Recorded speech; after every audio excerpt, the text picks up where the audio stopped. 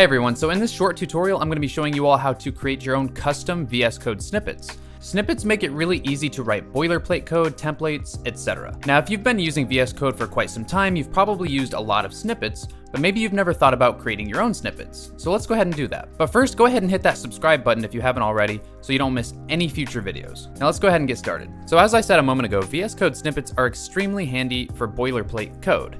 Let me show you my favorite example, and that is using the HTML skeleton. Now, as you can see, this snippet is extremely helpful because this is code that web developers must type very often, and if you were to type it manually, it would become pretty tedious. Now, what's great is you can actually create your own snippets, which is what you're here for, and I'm going to show you an example that I used in the real world. So I use Markdown to take notes and write ideas down for videos that I make for this channel.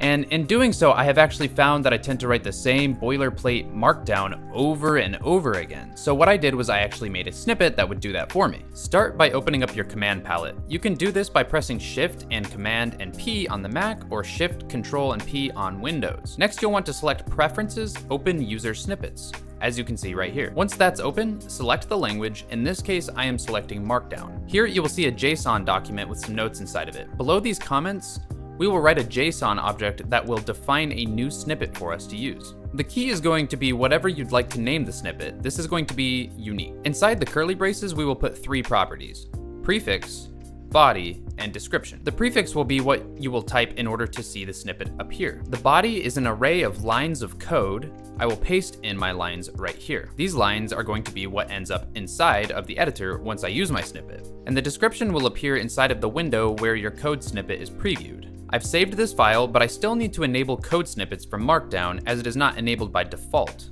To do this, I open up the command palette again, and this time select Open Settings, JSON. Inside of the object, I am pasting in this block right here. This simply tells VS Code to enable the setting that will allow me to use code snippets for Markdown. Now let me demonstrate.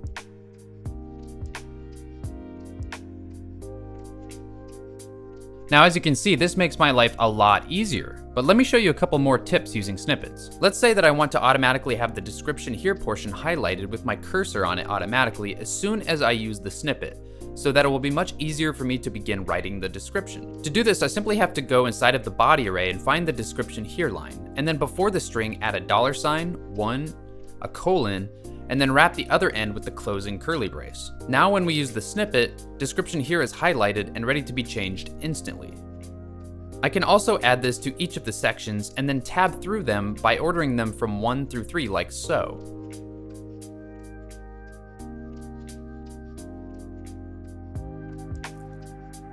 So now I have the ability to easily generate my template and begin editing it instantly. There are more features with snippets that can be viewed here on the Visual Studio Code documentation, which I will link to below. I highly recommend you check them out and see what you can come up with on your own. All right, everyone, so that's gonna do it for this video. If you enjoyed it, please give me a thumbs up. Follow me on Instagram for dev tips. Follow me on Twitter if you wanna reach out or if you just wanna hear my ramblings. And I'll see you all in the next video.